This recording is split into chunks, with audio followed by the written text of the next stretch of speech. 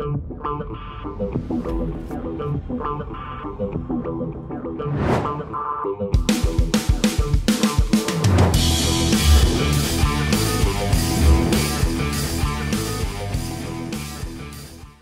what's happening, my fearless networking friend? Todd Falcone here.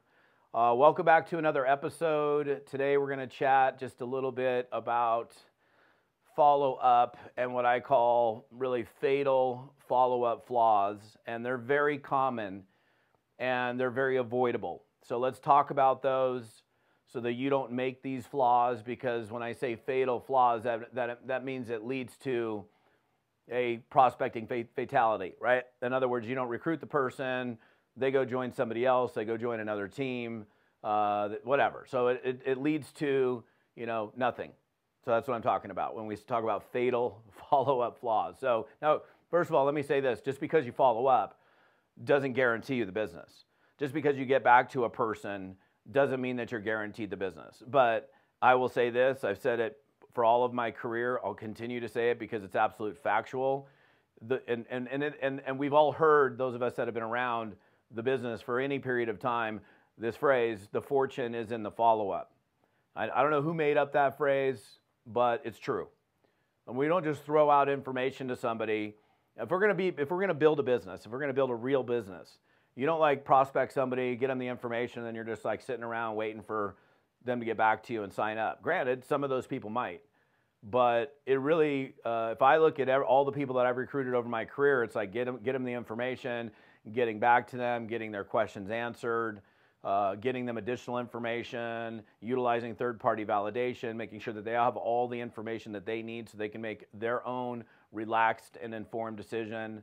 And even when you do things and you're attempting to do things perfectly, or you're really on your follow-up game, again, it doesn't guarantee that person is going to join your business. That's just the truth. But what you can do is you can not make these big mistakes that people make, and they're very, very common. Like a common mistake is, or a common fatal flaw is, they will reach out to somebody and then they just don't get back to them. They just don't get back to them. And that's like ridiculous, because the person that you prospected is expecting you to get back to them. You ask them, are you open to taking a look at this business? Or, hey, I launched this business, I'd love to show you what I'm up to. Or do you keep your options open at all in terms of making money outside of what you're currently doing? They're like, yeah, cool.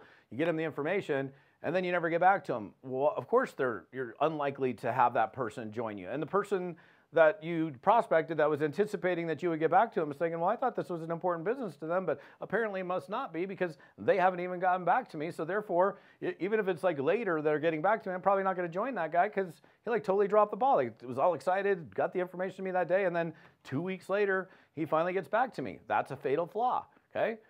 So not getting back to people, that's one. I would say not getting back to people in a timely manner, that's two.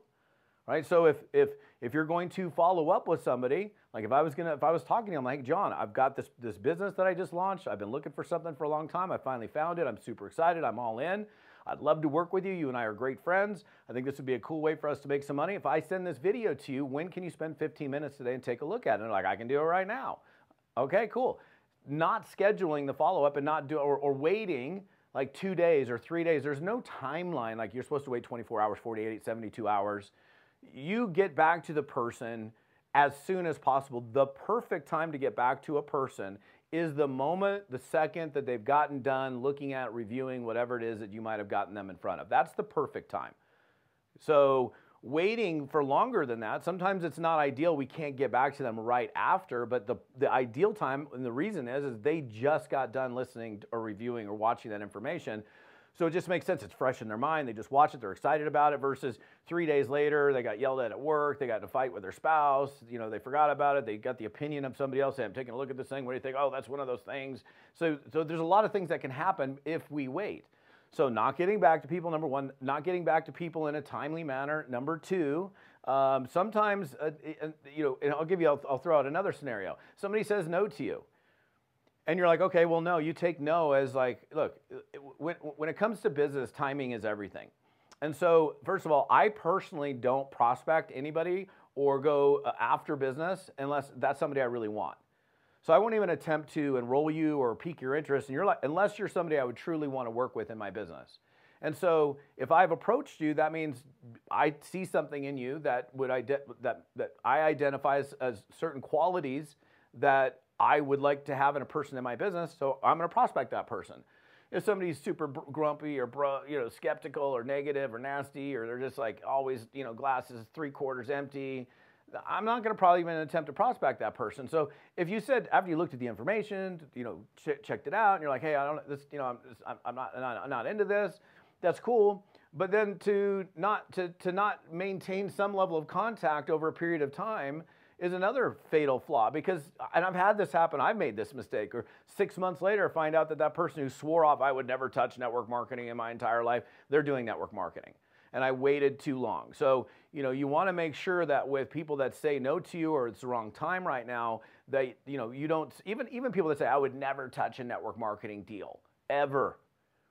6 months later, that might be a different story. So maintaining contact over time and keeping those people in your calendar over time is super critical. Here's another fatal flaw: missing appointments. You schedule an appointment and you miss an appointment. Like I rarely miss appointments. I did miss an appointment about 3 weeks ago with my chiropractor. Finally, it was in my calendar. I got tied up, and I got myself too focused on a project. And then by the time I looked up, I was like, oh my gosh, I'm supposed to be at the chiropractor. That's like one in, a couple thousand appointments for me. We're all, we can all make mistakes, but if we're doing that all the time, you're constantly missing appointments. The reason I typically never miss appointments is because every appointment is in my calendar. Everything is in my calendar, and I operate on my calendar all day long. And if you operate in your calendar all day long, you're typically not going to make that fatal mistake or that fatal flaw. Sometimes as well, and this will be the fast one, or the last one that I'll say, is sometimes people are just too pushy. They're just too much. And so we have to have this balance of being serious and professional in pursuing somebody, but it's like, if the only thing that you can ever talk about is like, oh, you're following, do you want to take a look again? Do you want to take a look? You're like a little eager puppy.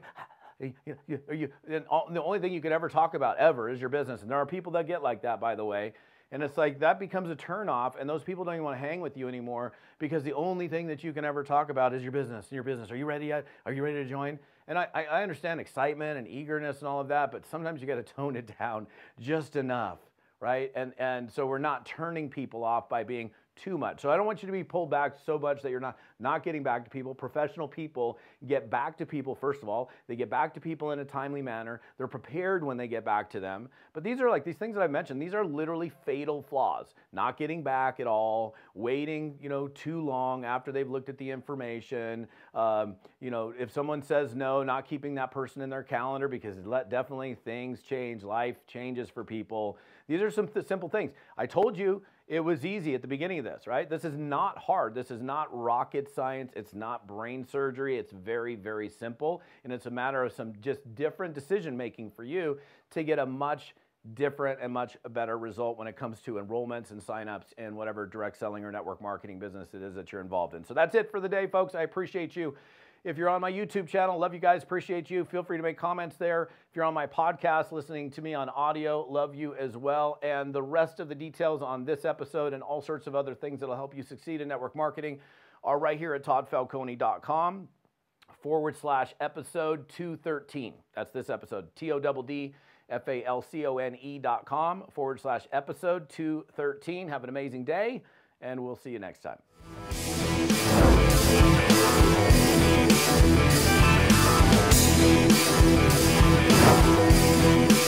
back.